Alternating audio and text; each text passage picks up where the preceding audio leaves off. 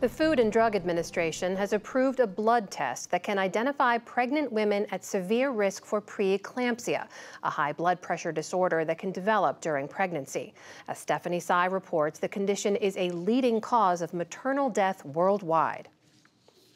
Roughly 1 in 25 pregnancies in the U.S. is affected by preeclampsia, according to the Centers for Disease Control and Prevention. If undetected and untreated, severe preeclampsia can cause maternal death.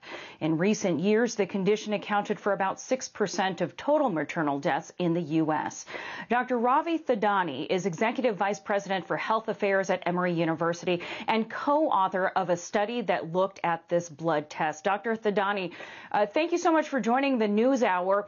I understand there are already a variety of tests to check if a pregnant woman may have preeclampsia. So what is different or better about this blood test? Stephanie, thank you for the question. Preeclampsia is a hard condition to diagnose, but it's an even more difficult condition to predict. This is the first test approved by the FDA to predict this terrible condition. Importantly, it adds to a toolkit of other tests and measures that clinicians use. We use blood pressure and a variety of blood tests, but this particular test adds precision to the diagnosis and prediction of preeclampsia. There are two important features of this test. One is it actually yields information before a woman actually gets sick. So as a prediction, it does really well. And secondly, it acts like a time clock, like a countdown, and tells you when she's going to get sick. It is a terrible condition. In fact, many of us will have heard of Tori Bowie, the track star who died just a month ago in childbirth. She's believed to have had eclampsia at the time of her death, which really put a spotlight on this condition. She was obviously very fit, as is former track star Allison Felix, who also had preeclampsia during her pregnancy. What does this tell us about who is at risk for this condition? Preeclampsia happens in about 5 to 7% of all women who get pregnant in the United States. That's about 200,000 women. Most preeclampsia happens at term, where it's mild. It's really the preterm preeclampsia that we focus on because a woman, if she delivers preterm, the risks for the baby, of course, are incredibly high. The only treatment we have for this condition is the delivery. We know and understand some risk factors for this condition, Stephanie. High blood pressure, obesity, diabetes, in vitro fertilization, and so forth.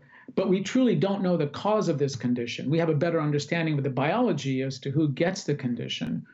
The women that you mentioned, incredibly unfortunate. We know that the condition affects Black women at a rate of 3 to 5 times higher than women who are non-Black. And while we don't understand why that's the case, we have a better understanding, like I said, of the disease overall. And this test, of course, helps us with that.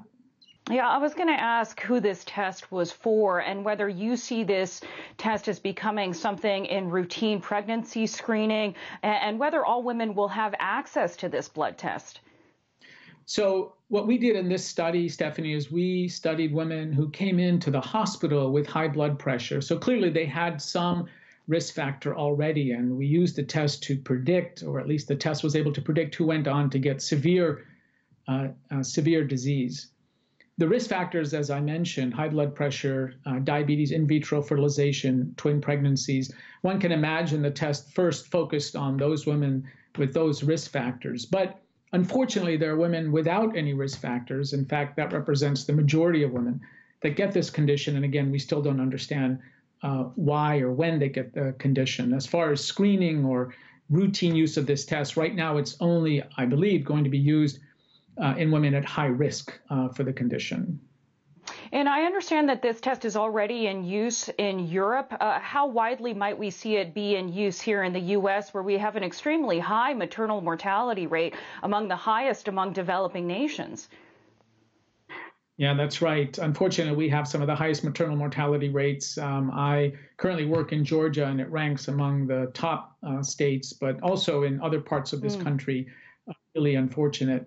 The test is actually available in a few sites now, and certainly as we roll into the summer and into the fall, the test will become much more widely available.